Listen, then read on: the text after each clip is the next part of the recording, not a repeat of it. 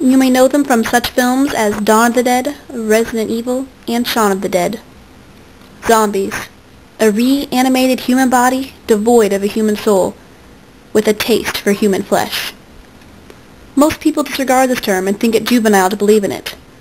But the question is, are we being naive? Is this a real threat? Ignoring walking ghouls that are gonna, slouch up and bite your face off and turn you into a walking ghoul. No, that's not being naive. I wouldn't call that being naive. I'd call that being an idiot. You're being stupid. If you keep your eyes open, you'll see them. You'll see them walking around. A lot of times late at night, you'll catch them.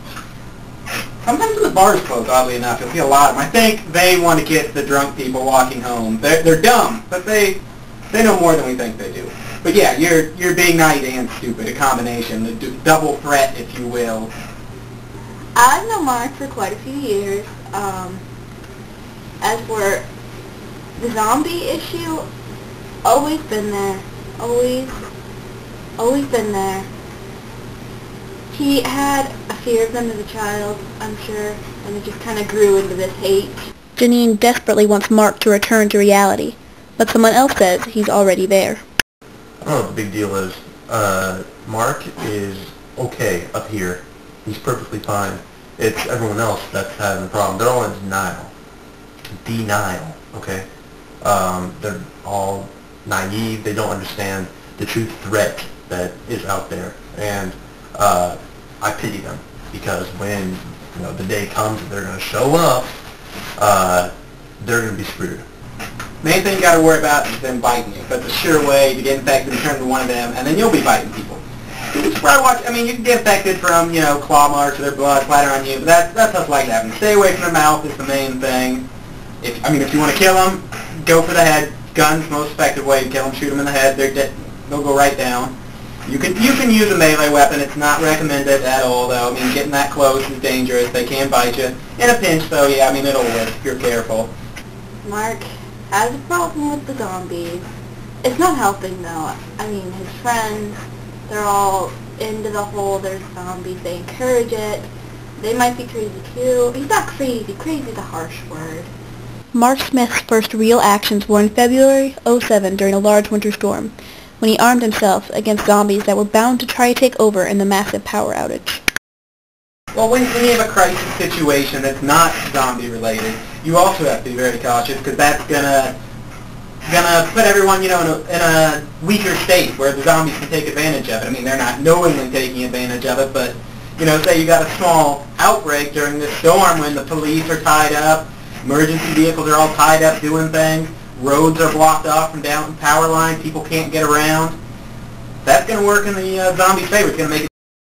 So about 2 summers ago, Mark and myself and a few other fellow zombie hunters set up a barricade around the cemetery next to Monmouth Park, which makes perfect sense right there.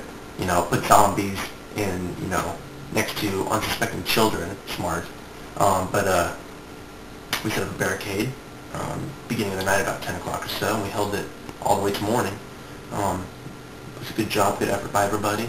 No zombies showed up, but you can't do much when your prey doesn't show up.